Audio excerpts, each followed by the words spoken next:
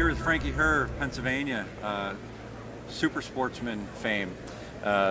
Those of you unfamiliar with super sportsmen, they were a smaller division out in central Pennsylvania.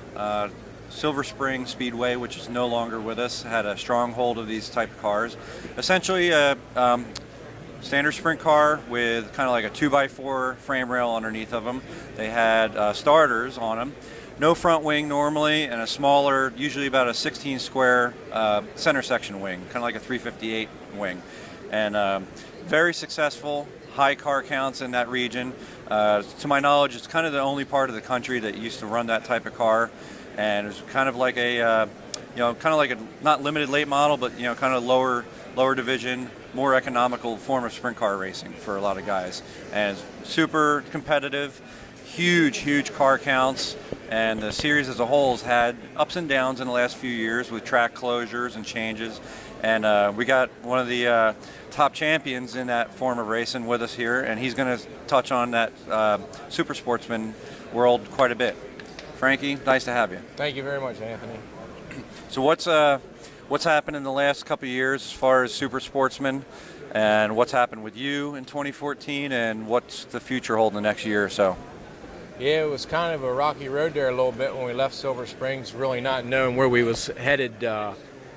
Luckily, we got a home track there at Williams Grove on the Saturday night series, which they have another late model street stock series there also. But it turned out to be a pretty good thing. We had to freshen and work on our motor programs a little bit better. Normally turning 7,500 like on a little 3/8 mile bull rings. Yeah, and the Grove will stretch it out. And we're working them a little harder, so we've been real successful there. I do have the most feature wins at Williams Grove, 26 feature wins at the Grove. That's impressive. Since we started at the Grove in 2006, I won every championship except for 1 year. In 2009, I missed out. Kind of got rain delayed there a couple of times and didn't get a chance to get back at them, but we ran second in points that year. But we've accomplished a championship every year since they got started in 2006. 100 lappers, they started that down at Silver Springs. At the end of the year, they run a 100 lap race. Got 2 in a row now, and they took that to Lincoln Speedway in Hanover. And wow. I won 2 in a row now. I got 7 total, so hopefully we can get that out of reach. You got to start working out, getting ready for that one. That's a workout, but the sportsman cars, like you said, is definitely affordable division for a working man as far as a steel block, steel head, $12,000 motor, not too bad, and the purses that stayed the same as what they did at Silver Springs, so it's been a pretty nice purse for the division. And like you said, we do get the cars there, 35, 38 cars each week, so it makes for a good car count. Yeah, that's really impressive still with that many different series out in that area to begin with. And the Super Sportsman puts on a good show. I had the pleasure of working on a few when they went to New Egypt Speedway. When that kind of transition was taking place. And really similar to a sprint car. Yeah, there's some dynamic differences. They're a little bit, heavier, obviously, definitely a heavier car, a little bit more body roll. So, as a driver, what else have you driven in your career? And do you participate in any other stuff right now besides Super Sportsman? Yeah, I did do a little 410 racing in '94. I also did some there early 2000. Did some 410 racing. Just really was not able to land that good deal, I guess you could say, to continue that on. So those were the heydays back then too. I was kind of doing both, doing the sportsman deal, and I kind of stuck around with that. And I did some 358 racing. I won some championships in the 358s. Got a number of wins with the 358s.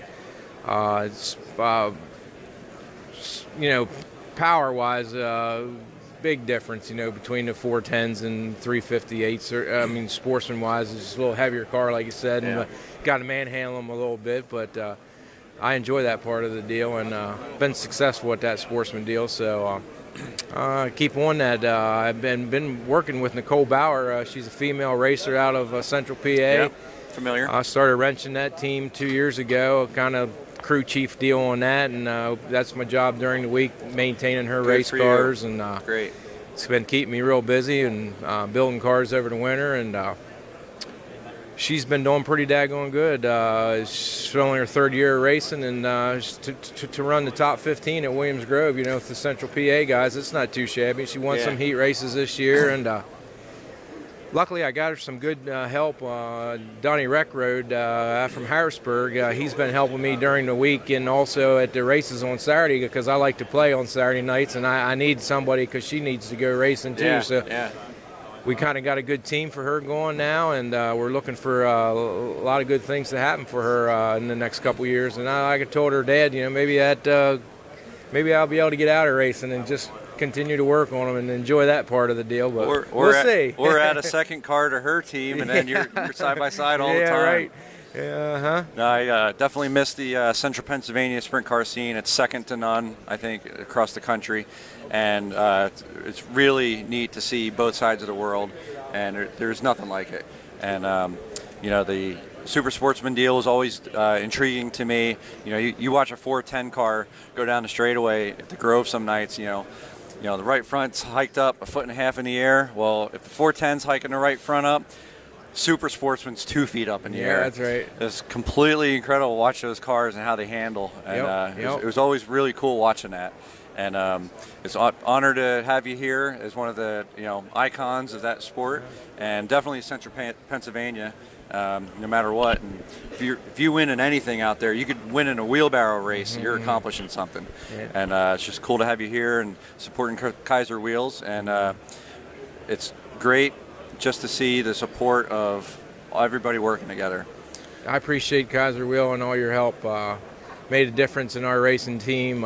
They've been successful even in the, like I said, no matter if we put it on the sportsman car, we put it on the sprint car. Everything's been real good, and they've been treating us real good. And you always have inventory and making sure we get what we need, and I appreciate Kaiser's help. All right. Thanks to Frankie. We're out of here. Thanks, all right, bud. You bet. A little bit about